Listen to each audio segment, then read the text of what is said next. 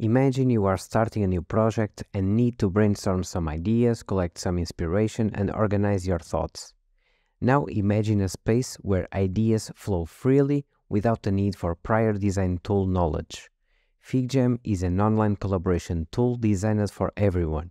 I use FigJam a lot on my design process, and I want to share with you a series of FigJam nuggets to help you start with it. Whether you're working in a team or solo, FigJam simplifies brainstorming, developing, and organizing your ideas into actionable plans. What makes FigJam stand out is its user-friendly approach. You don't need to be an expert in design tools to start using it. From brainstorming sessions to critiques, planning meetings, retrospectives, FigJam offers an array of features.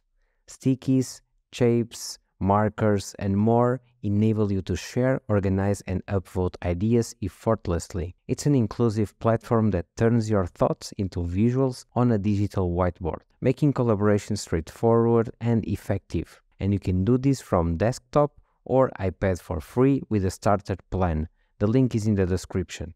But it's not just for designers.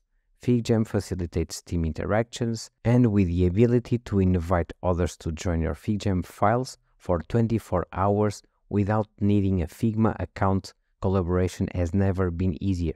To sum it up, FigJam can be your go-to for making collaboration simple and effective. Whether you're brainstorming the next big idea or planning your team's next steps, FigJam supports you every step of the way.